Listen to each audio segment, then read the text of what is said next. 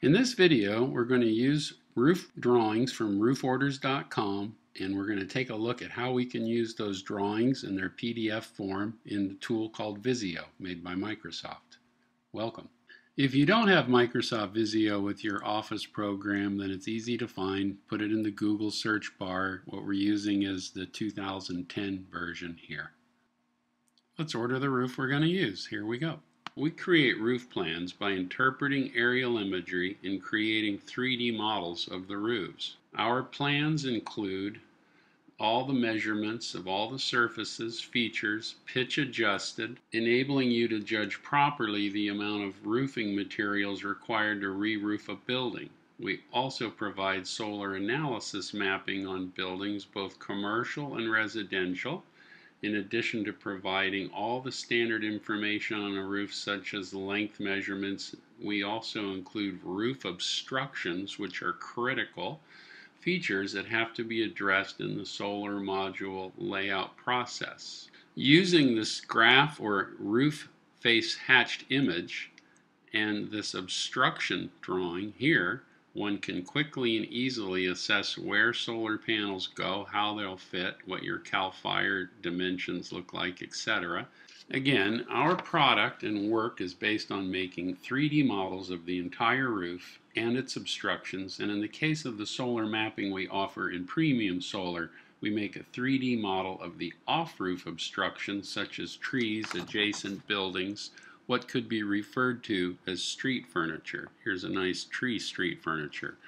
Instead of climbing a roof and taking readings with an appropriate solar tool to determine the solar access for certain locations on a roof in relation to both on and off roof obstructions, we can provide that data to you in a manner that enables you to see the roof face's solar access through the year by providing an insolation map for each roof face for each month of the year and an annual composite as well. So let's look at this home, or the report that we did for 1204 Drake Avenue, Burlingame, and we'll take a look at that solar insolation report, and we'll see how these two trees in the front, in the south end, southwest end of this home, affect the solar resource. Well, as we can see, this home has some shading occurring from that tree that was here and from the tree that was here. This is the annual solar insolation map depicting the kilowatt hours per square meter on an average annual basis for this home. You can see the effect of shading around this chimney. And we can take a look through the rest of the year, and you can see intuitively, January has significantly less sunshine and the register of insolation is significantly lower. And as we get through the year, we start to see there's more and more sunshine and the colors warm up, if you will, but we're still able to identify the problems or patterns caused by the trees in terms of shading and solar insolation. And as you well imagine, when you get to the month of May, the sun is so much higher, we're starting to see less intrusion from those trees and the shading. And as we get back down, we're going to see, in the fall, the presence of that shading and the lack of insolation again. So we know, for instance, we don't want to go crowding down in this corner design. In this image, the solar map for July in this case is combined with the roof lengths and obstructions. This image was created by using the layers feature in Visio, a drawing program which will be used and shown in this demonstration, showing how easy it is to utilize our PDF roof and solar reports in the Visio drawing program. So if you want to just recap how those images got into the Visio file, I grabbed them right out of Snagit, and this guy, this. So you just actually grab it. I can just go Command C, copy, and then go right to the Visio file and say Command V, and there we are. So that's how they get put. The design process started with the grid paper. We're just going to zoom in and we're going to count out some squares and we're going to lay out some modules. Alright, now we need to make the module fit the roof in terms of these squares.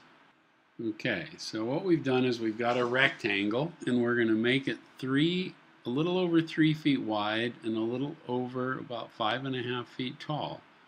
So we know panels are a little over 3, and we know that panels are a little more than 5, so let's start here at the bottom and count up 5. 1, 2, 3, 4, 5.5.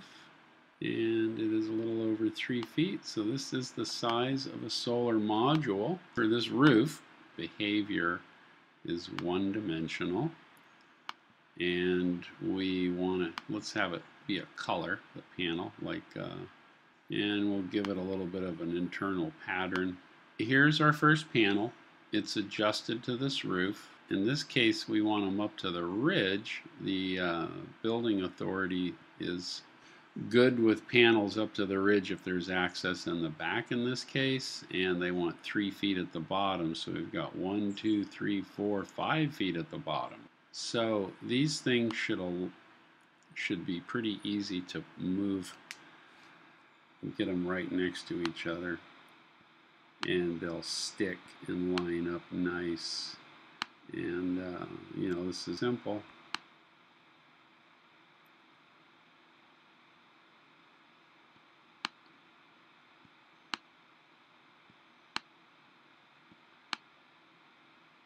We really don't have the 3 feet here, so that's a little unfortunate. Now we can put the panel over here, and all we have to do is turn it 90 degrees and it's ready.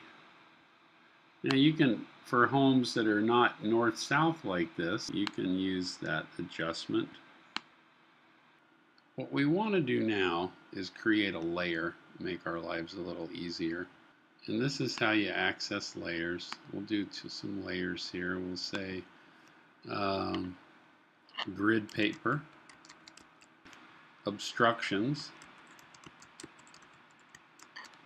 okay, and then we'll have another one for modules. Okay, so I'm going to apply all that.